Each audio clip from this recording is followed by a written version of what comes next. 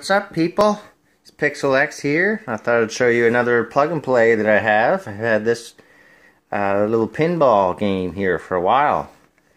It's called Classic Arcade Pinball. Pretty basic.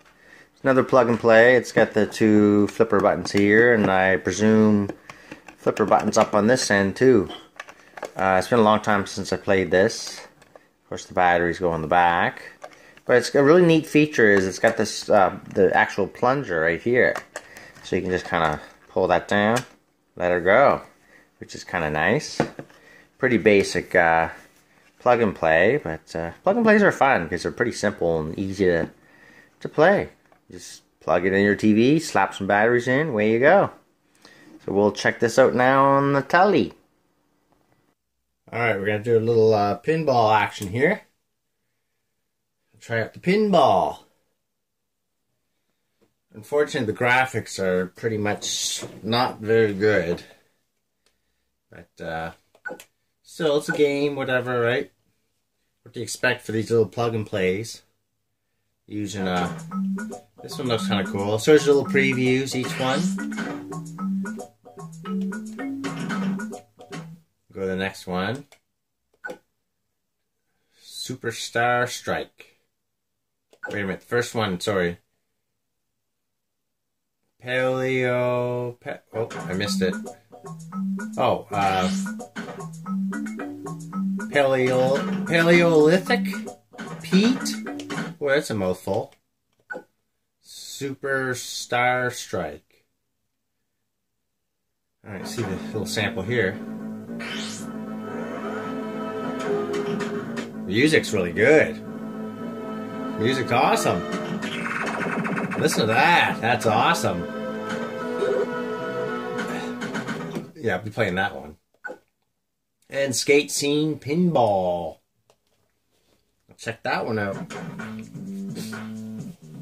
Oh, that feels like the 80s.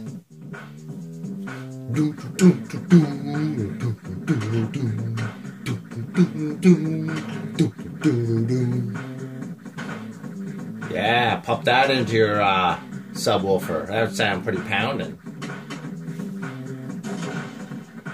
Actually looks pretty cool though. Looks pretty urban.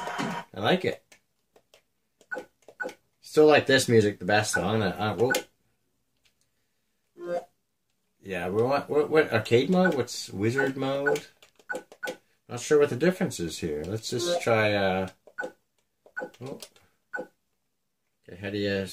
Oh, you pull to start, pull the little plunger, and then you pull the plunger again to play it that.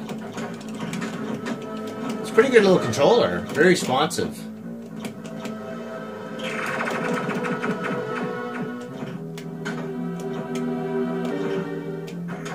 The ball feels quite like, pretty realistic. It feels quite heavy. Pretty impressed. The ball feels like it has some weight to it. It looks like a real pinball.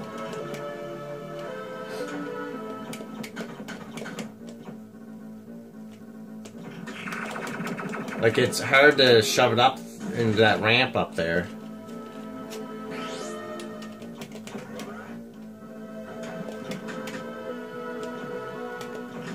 And the controls are very, very responsive. And the beautiful thing is you have shoulder buttons as well as front buttons. You can choose which one you want to use. Or you can use either one. So it's pretty good that way. Let's, what do I do to...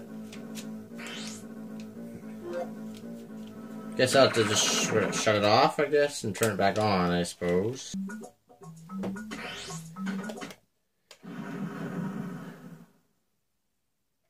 By the way, these take 4 AA batteries, this one.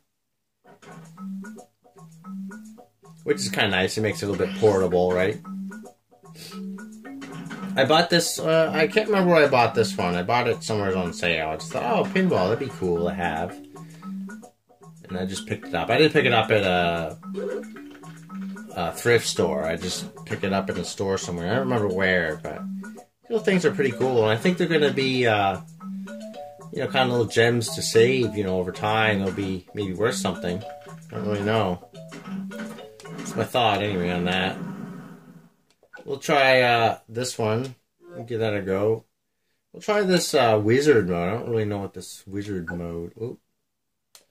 So I keep forgetting you have to pull the little plunger down on the controller. Which is a pretty cool idea. I love this little...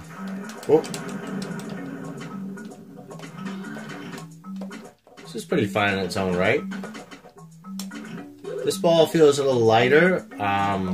Maybe someone can tell me if pinballs are always the same weight, or are they different weight for depending on the game. I'm assuming maybe different companies probably have they use the same ball, maybe. Like one company may use a certain weight, another company may use another weight for the balls. Or maybe they change the balls to change the weight for the system. I'm not really sure what they do, but maybe someone out there can answer that. Someone that knows a lot about pinball machines, can maybe explain that one to me. I think I want that one. I don't really know what the difference is wizard and arcade mode. It doesn't really tell me what the difference is, so it doesn't really matter, I guess.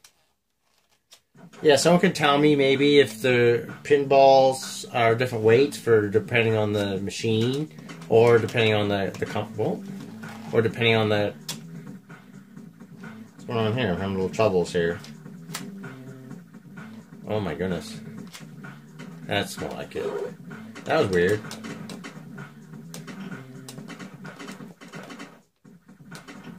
I like the little artwork here, like graffiti and stuff around it. It's pretty cool.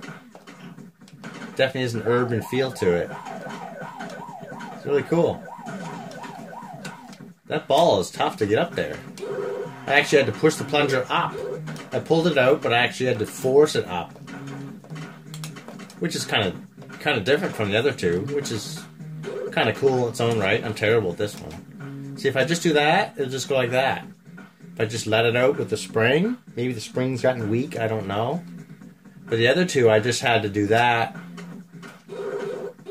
and it popped up. But this one I have to push up, pull down, and kind of slam it up. So yeah, I'd like it if somebody could tell me if pinballs... I could look it up myself too, maybe. I could find it somewhere, but kind of a weird question when it comes to the weight of a pinball. And are they different? Are they different per machine? Are they different per company? It's kind of something interesting. I'd like to actually have an actual pinball just in my hand, you know, just so I could put it in my little collection of different things. Kind of cool to have just a pinball. Might try to look on the internet, see if I can find one, like on eBay or something. Just the ball itself. So that's a pinball. I imagine it probably feels like those little Chinese balls, exercise balls you can kind of roll around in your hand. Probably kind of feels like that, but with a little more weight to it. Anyway, that's my pinball machine, and we will chat you later.